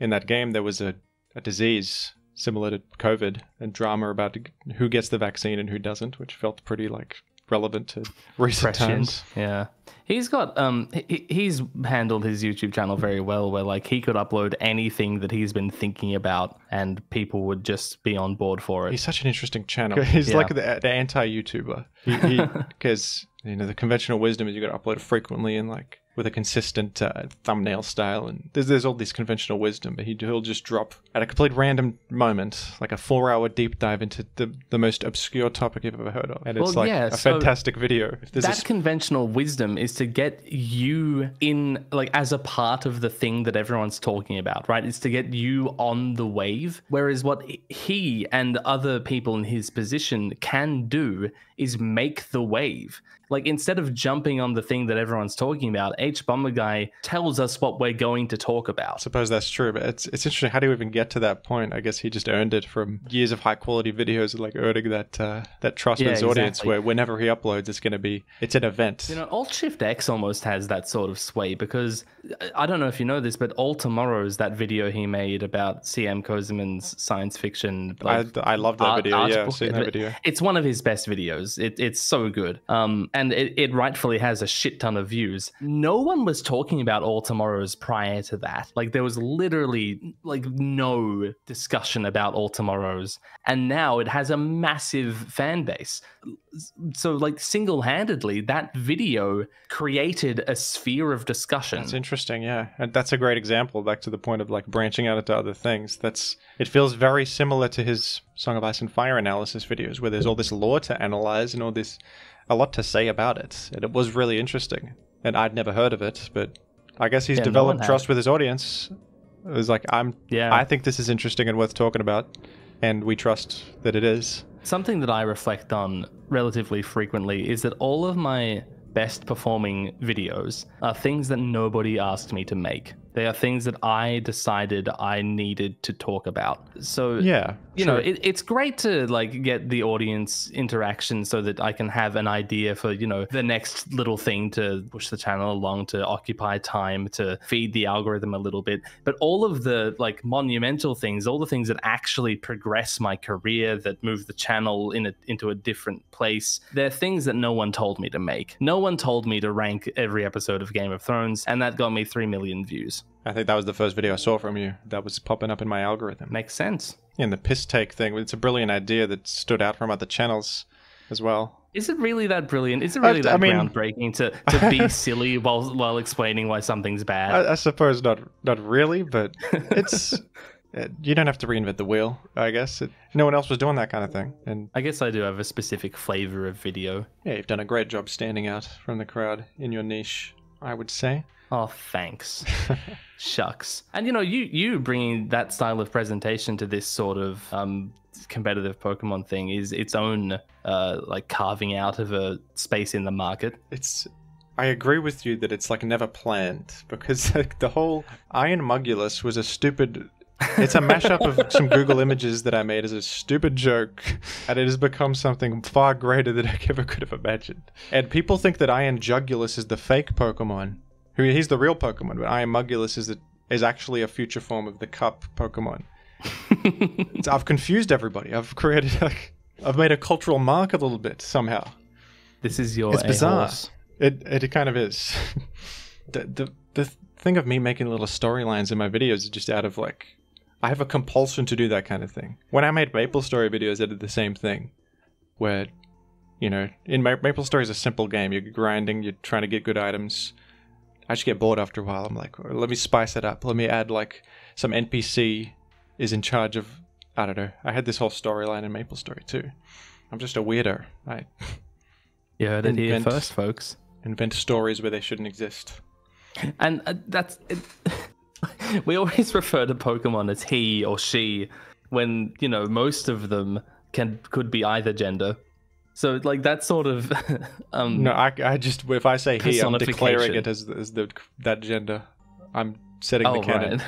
Kingdra is always a dude. No, just kidding. But you know what I mean? Like, you're anthropomorphizing, you're personifying the Pokemon. Yeah, I'm treating them as one individual.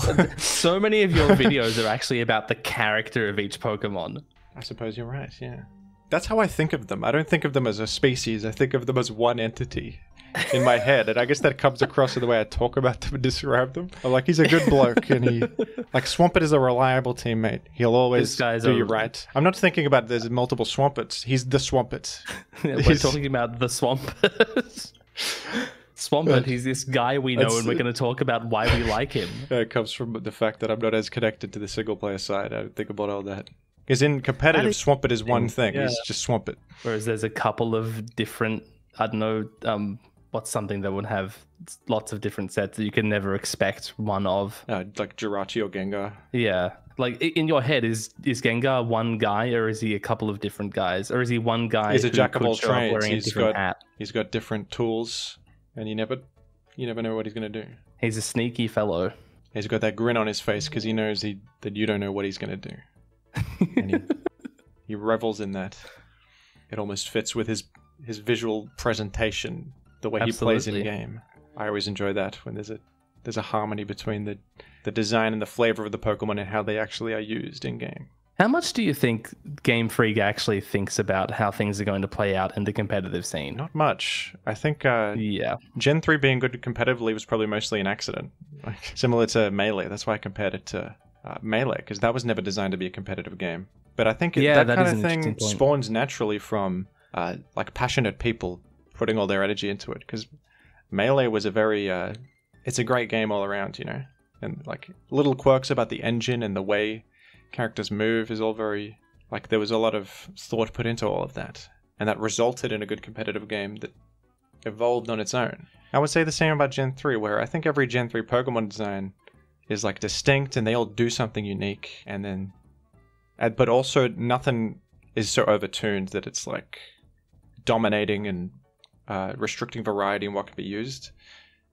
So Yeah. the fact that they probably thought about that in the design process, like they don't want to give this Pokemon every tool. They want it to have these pros and cons, and But you still want to like give the player powerful tools, like rewards for completing the story and getting and the that's where Rayquaza, the legendaries come in and stuff, where they're obviously more powerful than anything else. And also the still not pseudo so overly legendaries as powerful. well are supposed to be more powerful than other things. But Yeah, they're a reward for being like super fans of the series and showing up to these silly little events. yeah, but then you look at a design of a Pokemon like Roselia, who is not meant to be like an end game Pokemon, but it has like this little niche and competitive because they took the time to give it unique tools that stand out from everything else. Even Roselia. Yeah. Like that's what I like about Gen 3. Yeah. I see some YouTubers talking about, how Game Freak, like, certainly made this decision to make the competitive scene play out in a certain way. No, they don't think about competitive. They don't. No, But they think don't. about things that result in good competitive Yeah. gameplay. Like they're thinking about giving every little Pokemon its own little flair and like balance things in the game.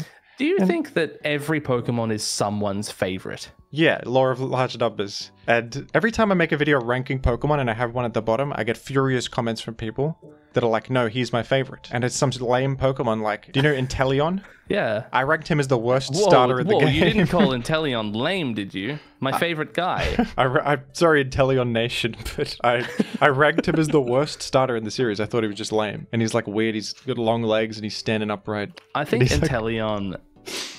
he doesn't really carve his own space as a starter. Like he doesn't. Yeah, he's have a outclassed unique by enough like every identity. water type. Even Starmie from Gen 1 just outclasses him, right? Like his thing is that he has high crit chance, which is, I don't think that's interesting, in my opinion. I've never seen his Gigantamax form before. That's sort of quirky. Yeah, I consider Gigantamax to be a fake Yeah, fever dream. That's a fake mechanic. I never liked it. What if Pokemon could become large? What if some Pokemon could expand? It's genius. What other TV shows have you enjoyed besides, obviously, Game of Thrones? You watched anything recently that's cool? On House of the Dragon too? Succession was really good. I enjoyed that too, yeah. A bit different to what I usually watch. Yeah. What do you usually watch? Bluey? Yeah, I'm a Bluey fanatic. I don't know. I mean, I've seen like The Sopranos, all the classic TV shows, The Sopranos, Breaking Bad, Better Call Saul. Succession was talked about in the same vein, but it's very different in its style. It's not, it stands out a lot compared to other like prestige TV, I reckon. Yeah. So it was a bit of a change of pace for me that I appreciated. Yeah, I really liked that.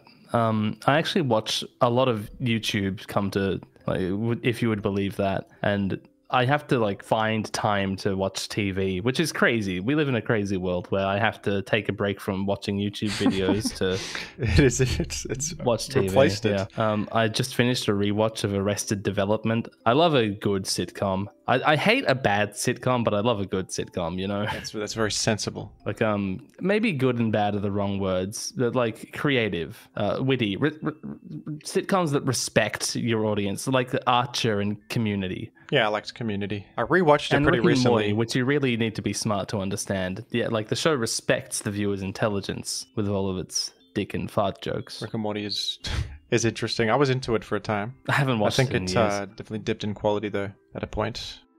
It was certainly a cultural moment. It did make it probably started the trend of multiverses and everything. I think that was probably Rick and Morty that did that, or a part of it, which has gotten a bit annoying. That's mostly annoying and honestly not that clever. Yeah, it's not that original, but at the time I guess it was novel for most people. Yeah. And it stood out a little bit. I took a look at Smiling Friends recently. I had never checked that out before, but finally got around to it. I haven't watched the second season yet, but I really enjoyed the first one. Feels very like classic. It was made by the Newgrounds animators. Yeah. So it's got that classic YouTube feel to it, which I appreciate. And a bit of classic Adult Swim as well. Yeah, lots of fun. Wacky, bombastic. Honestly, crazy. Good old-fashioned surreal humor. Folks, you can't go wrong. What do you watch on YouTube usually? Well, there's a massive backlog of Jimothy Cool videos that I've got to work through. I know. He's right. I don't know. I used to be really vigilante about keeping up with my subscriptions feed. Like I would go to the subs box every day and yep, I've got to work through that. But these days I just mostly the algorithm throws videos at you and you're like, yep, those will do. That's a big change in how YouTube worked. It used to be very subscriptions based. I used to even directly go to people's channels and just see what they've uploaded. I don't really do that anymore. Yeah, sometimes I do that when I come across a new channel that I like. But yeah, it's big change how these days subscriptions don't matter all that much. But still like and subscribe to this video. Yeah, subscribe to the fruit. I feel like if you subscribe, you get more of their videos in your algorithm there. Probably. I think it's more a factor of interaction more than just subscribing, because there are channels I watch but I'm not subscribed to that are still recommended to me all the time. Probably is more about watching. That's the biggest factor in the algorithm. There's no specific channels you follow. You kind of just like, this looks interesting, I'll check this out. These days I can't really, like, there's no main thing that I'm watching. It's a massive just random pile of music stuff, game stuff, media analysis stuff, and the occasional like original YouTube stuff. Like I watch GeoWizard's straight line missions across certain countries. Are you aware of that? I know GeoWizard. I don't know about that specific thing, but he's great. Really? You haven't seen him cross Wales in a straight line? I haven't seen it. I'll check it out after this. It's great series. I've got something to do today. I'll check that out. Yeah. I'm also into, animals. I like taxonomy. That's another thing that I bring up like with some frequency in my videos. Oh yeah, you did in the streams. You talk about that sometimes. What were you talking about? Like the taxonomy of some fish in one of them. Oh, in the food description video, probably. Yeah. But I use taxonomy mostly as a vector to actually people, because it's such a weird. It's like a categorization of something that inherently resists categorization. That's why it's so interesting to me. Because it's just humans trying to put animals in boxes when it's nature, man. Nature ain't gonna fit into boxes. Where's Macago fit into all that? He's a horse. Well, it's interesting because snails are gastropods, which are mollusks, which are like very far removed from all vertebrates and mammals. And then they gave us the move high horsepower, which was an interesting choice, wasn't it? Yeah.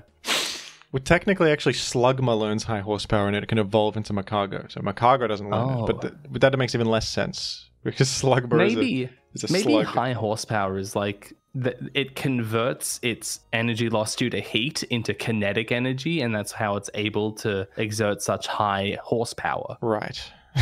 But can't help but just think of the speed stat. How could he have the agility to achieve that? I feel like that would require energy on his part that he doesn't have. Well, no, Slugma and Macago are very energetic. It's just that most of that energy is in heat loss from being made of lava/magma. So I think what happens is that momentarily they're able to switch off that heat loss and harness that power and convert it into kinetic physical power. I think you've just solved this mystery. Real hard. Yeah. You know what they say about like storytelling? You're not supposed to spell everything out. You got to leave some mistake. But you've just ruined one of my greatest mysteries of why does Macago learn high horsepower? You could have just said you didn't know, but now I'm just going to have to spell it out. Here's why. Macago learns high horsepower. Here's why. That's my next upload. You pressed the issue. I think it's quite resonant because this means that Macago isn't always a horse. It means that it can momentarily be a horse. If the definition of horse is tied to how much horsepower you generate, which at the moment it is by the decree of the Horse Council. Did you know that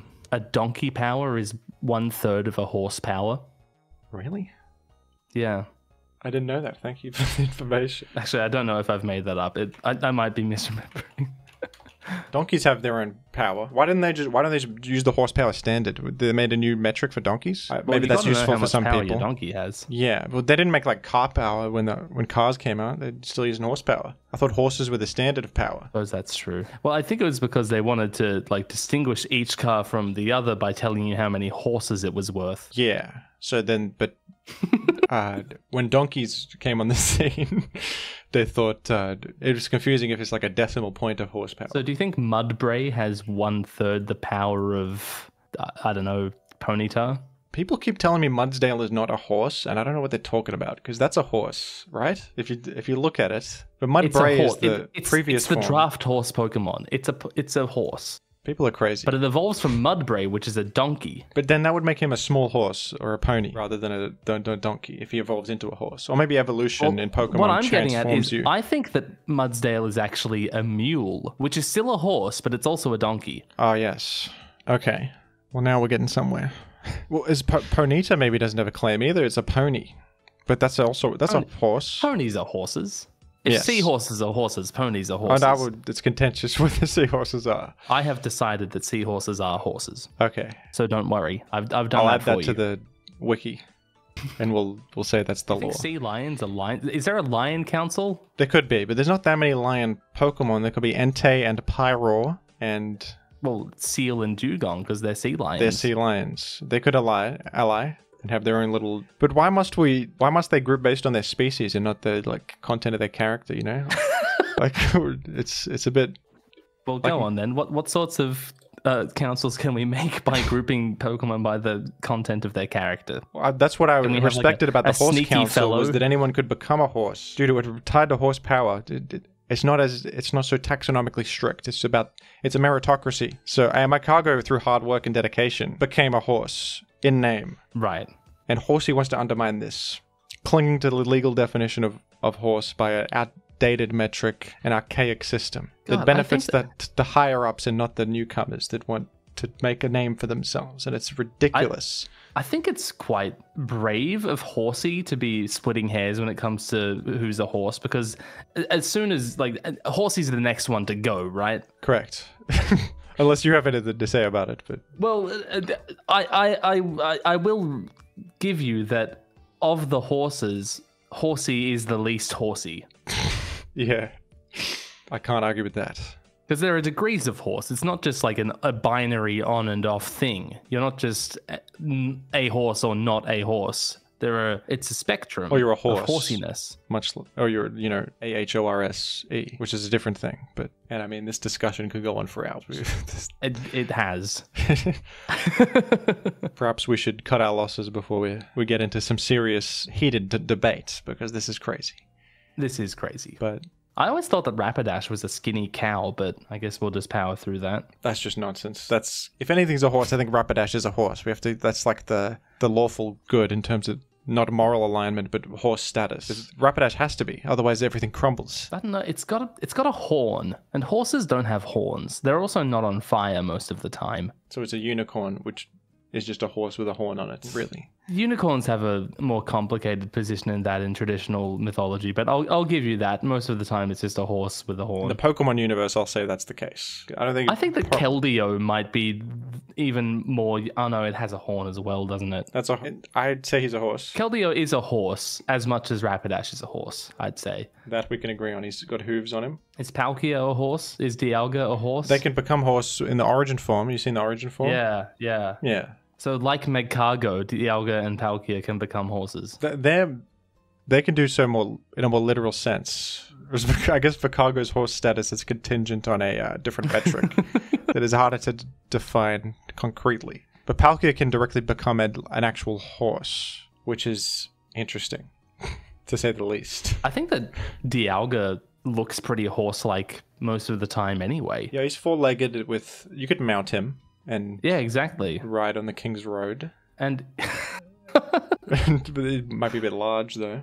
Maybe well, he's a dragon, isn't he? He's a dragon.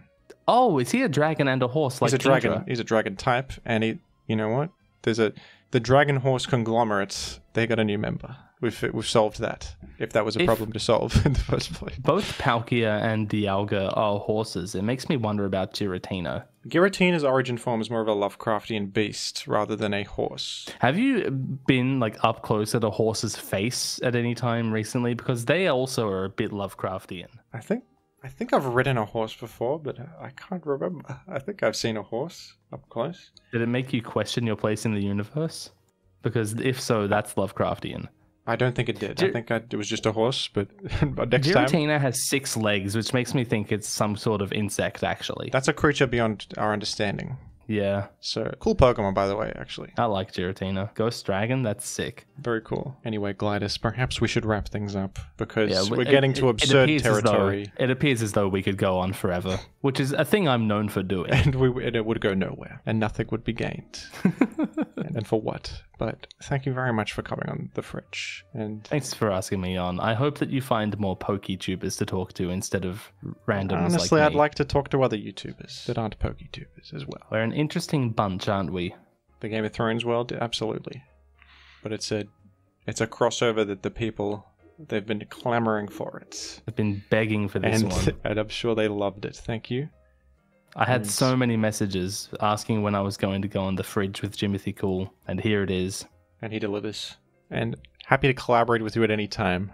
If you have any ideas, perhaps a Pokemon alignment chart could actually be a funny idea. Or some That kind could of be funny. Pokemon Game of Thrones style crossover, whatever. I don't know how that's possible, but it could be. And that would... I'm sure the comments will be full of suggestions. And I'm all ears. Thank you very much again, and I'll catch you later. Take care.